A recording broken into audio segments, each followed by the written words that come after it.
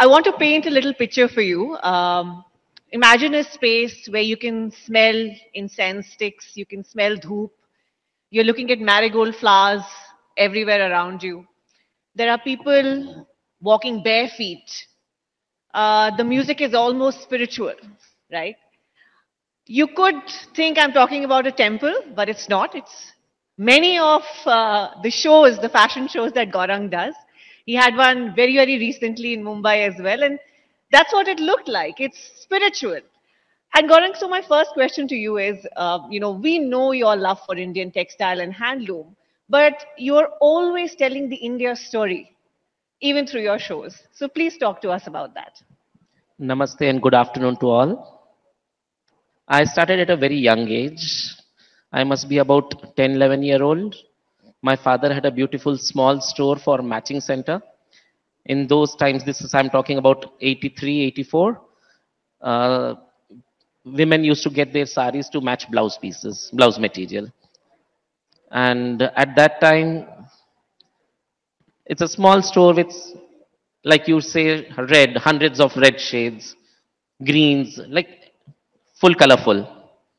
And people get their saris, women get their saris to match. And that's where I started.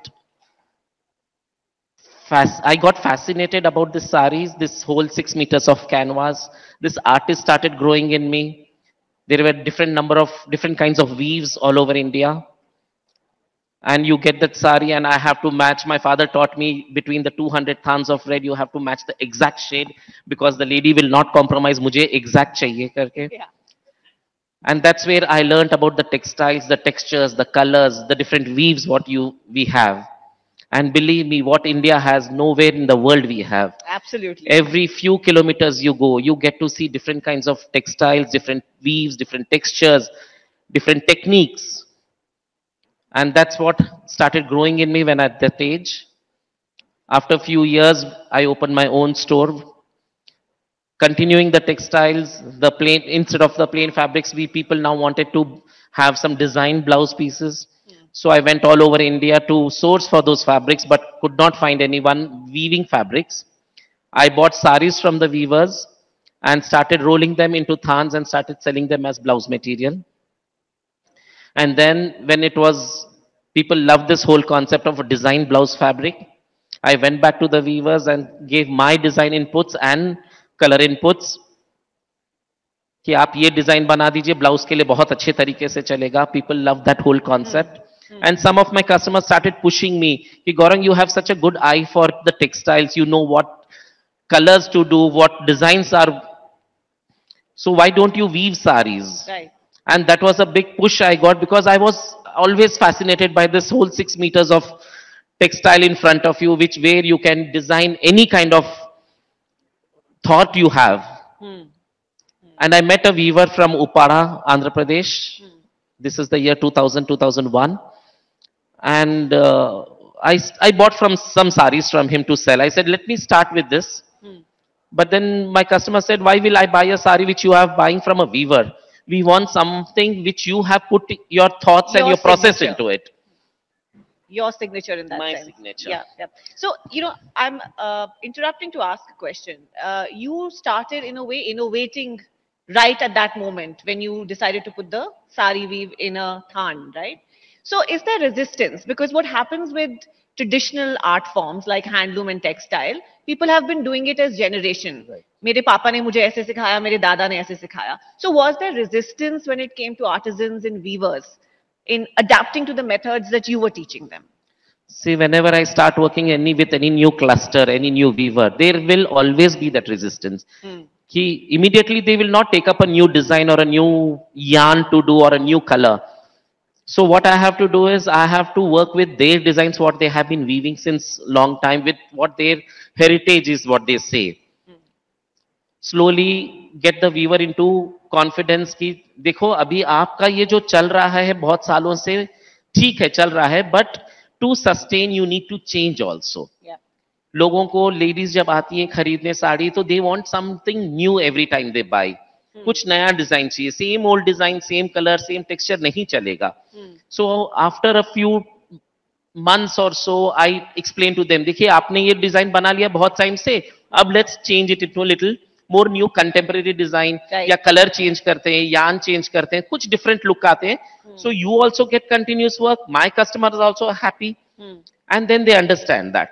So that is a slow process. Within a year or two, then they are agreeing to changing the design, then changing the colors, then changing the yarn. And then when I tell them, chalo aapki jo jamdani ki saadi hai, let me add some more different kind of a different weave technique to this. Right. So I do the fusion. I get a weaver from Srikakulam who does the jamdani on khadi, with a Python weaver who does the Pythani in silk. Both different kinds of jamdanis put together. Right. Or I do a Kanjivaram with a kota from Rajasthan. So that's what's beautiful about your work, right? He literally can bring weaves from any part of the country and put them together in a way that only he can. That is now your signature. That's what your customer is coming to you Yes. for. So tell me how, I mean, ये mix match क्योंकि पहले साड़ी और blouse करते थे. Is it So because of I that? do fusion of different weaves, different, I can do hand paint textures on a different weave, I can do embroideries.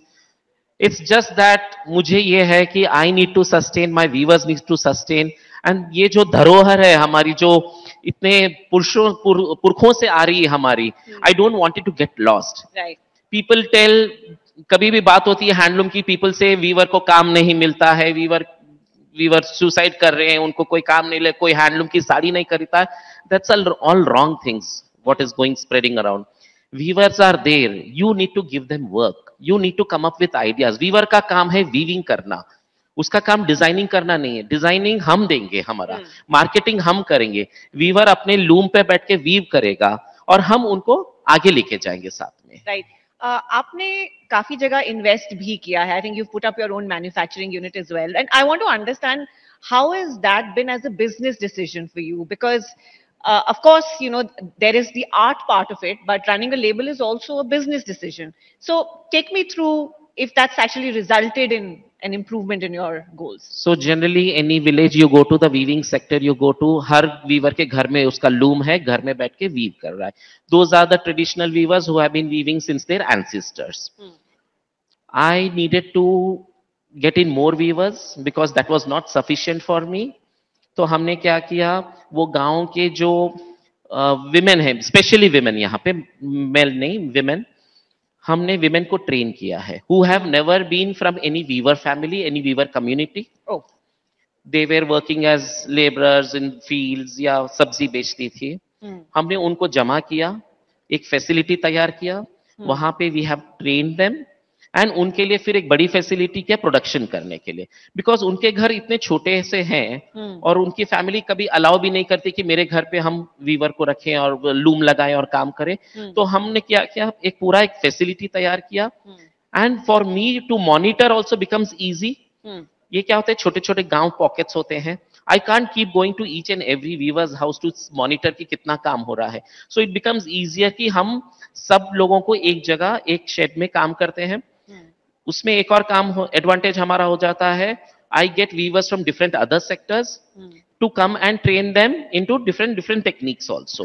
So for that also it becomes easy. We do regular training sessions, and it becomes like a whole textile hub of India. I try to get it into this community. Well, that sounds wonderful, and you're obviously empowering a lot of communities through that. But we're sitting in a hall where there are a lot of young people as well, right? And I want to get your take on how you would like to communicate to younger generations what the value of our looms is, because we do live in the world of fast fashion. See, as I said, this is our traditional, this is our heritage, what has come in. And wherever I have gone to give talks, I give lectures at these design schools where all these young upcoming students are learning about textiles and fashion. I said, when we have so much of richness here in India, so much of variety, like take the case of our khadi fabric. Khadi is such a versatile fabric that you can do anything with it. You can dye, over dye, print, embroidery, painting, weaving, जो करना चाहो करो, कुछ नहीं होने वाला है. When we have such a beautiful textiles of India यहाँ पे जो है, why to copy the West, right? We have a sari for Indian women. वो उनके लिए ही बना है, उनकी body shape के लिए ही बना है. Then why do we want to go and wear those gowns which the Western country जो बनाती है, पहनती है? Why do we need to copy that? हमारा खुद का ही इतना अच्छा हेरिटेज है यहाँ पे, why do we want to get those fabrics from China which are all machine made? Our hand woven fabrics have life in it. But truth is that hand woven is also expensive, right? I That's mean, a wrong notion. no? Okay. A big, good, basic So khadi can you fabric, compare that with an H&M t-shirt, for example? good basic khadi fabric costs about 150 rupees per meter. And usko dhote jaiye, and it becomes so soft and so soft at every wash, you will not feel like throwing it up after wearing so many times. Like the matka fabric, like the linen what I'm wearing. Right. It's so beautiful, so hand woven, and it is all basic. Yeah. Yeah. Whereas your China ka crepe and all, nothing is less than 1,000, 1,500 per meter.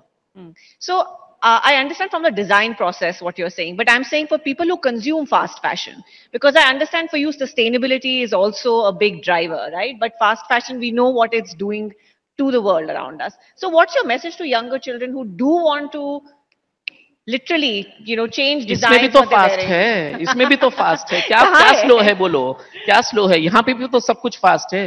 Your basic fabric how much time does it take to weave? और यहाँ पे तो you are giving life to those viewers, no, you are giving daily wages to your viewers, उसको काम मिल रहा है, machine तो नहीं है ना यहाँ पे. Right. सब लोग जो बनाते हैं, चाइना वेना जो बनाता है, सब कुछ इस machine made there, right? This is hand made. Your two people are sitting, husband, wife, father, son, they are sitting, they are putting their story into it. They are giving life to a fabric. So there is an education required for the customer. Yes. How do you do I that? had to told this government, the present central government, the textile ministry also, कि आपके government में जो offices में काम करते हैं, उनकी uniform shirts पूरा handloom कर दीजिए ना. What a brilliant idea Yeah? that is. Yeah. आपके स्कूल यूनिफॉर्म से बच्चों का खादी का दीजिए, हैंडलूम दीजिए. Right. अपना पोचमपल्ली का जो कॉटन इक्कत है, उसको धोते रहिए, कुछ नहीं होने वाला है. And it is so friendly to your skin instead of those terricot polyester shirts what they tell them the parents bye. So why not have this handloom? तो कितना काम मिल जाएगा. राइट. अच्छा, ये बताइए, अभी आपने कुछ साल पहले डाइवर्सिफाई करना भी शुरू किया. You gone into restaurants, you gone into home. What was the motivation behind that? See, this is all part of a design. I am not, education wise, I am an architect. I have done architecture. I went off into textiles. So then I started a restaurant where I design my food. Then I have started a home collection. Again, it's design. So for me, it's design is not restricted to only for me, for my textiles. It is a big knowledge कि design है, and you can do anything with your design, your thought process. Is it also to expand the market for yourself? See, I'm a very bechain person. Huh? I get up 3:30 in the morning. Then that's when I start getting ideas. By 8 o'clock, I'm in my office. My design team comes, my drawing team comes. I have 15 artists who draw for me, or my thoughts are put on the paper. I give them the work, then they start doing that. I attend to clients, whoever wants to meet me. Otherwise, I'm free then. तो I have that बेचैनी कि मुझे और नया करना है, मुझे कुछ और एक्सप्लोर करना है. And that's why I get into wherever design is possible. I have design houses, I have design food every day, my menu is set bye me every day. Then I do this home collection. I have done many, many things. Wow, we all want your energy, don't we? Gaurang, हम देखते हैं कि in the digital world, the way fashion is sold has changed incredibly. How have you adapted to that? I don't sell online. ठीक है, marketing हम करते हैं social media पे, but I am against this online thing. Why? Especially for my product, what I create, I want people to come to the store, and when you are purchasing a sari, see, it's a very emotional thing for a lady to purchase something. कोई भी कपड़ा खरीदना हो, I am not sort of a person कि मुझे भी एक shirt खरीदना तो at a click of button मैं खरीद लूंगा.